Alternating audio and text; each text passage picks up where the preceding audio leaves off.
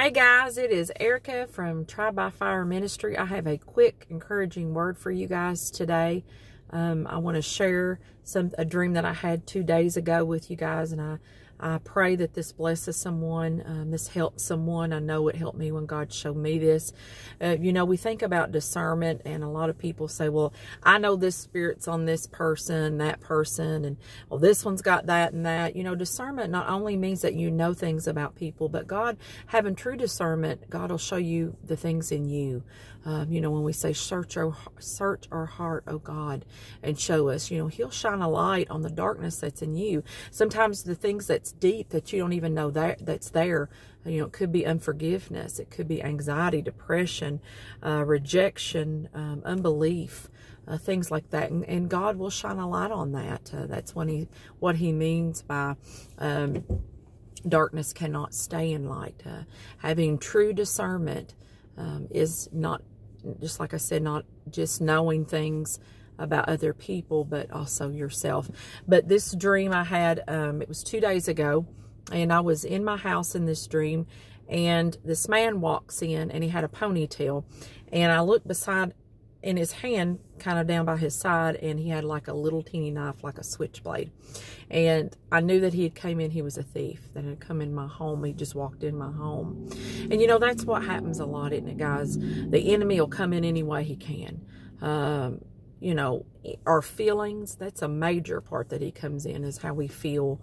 You know, sadness, you know, depression, our family. Anyway, he'll come in. Sometimes our dreams, we need help with that too, and deliverance sometimes from that. But he had came in, and he had a ponytail in his hair, and I said, oh, I like your hair. And I knew that in the dream I was trying to be nice to him. And I looked and turned around, and there were more people coming in, more thieves. And I walked down the hallway, and I went to get the phone, and I was going to call the police.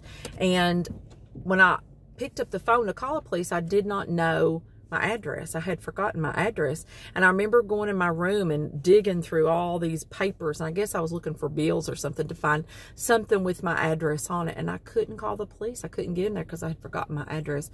And I went into the kitchen, and one of the thieves is in there, was a lady, and she had my phone. And I was begging her, and I was trying to be nice. Please give me my phone back, please. And I woke up. And as I was waking up, I knew what God had said. He said, remember who you are. Isn't that a word for today, guys? Remember who we are. When the devil comes in, he comes knocking on our door. When he walks right in, the thief walks right in through whatever way, sickness, you know, diseases, depression, anxiety, our family, unbelief, rejection, any way he can get in, self-doubt. If he can, he'll walk right in. But we have the power and the authority.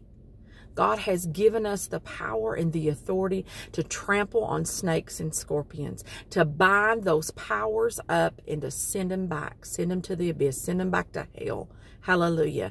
And I just want to encourage you today. You know, they may come at you with intimidation, with a little knife. Oh, but I have a sword that's bigger. Hallelujah. We all have a sword that's bigger, the Word of God.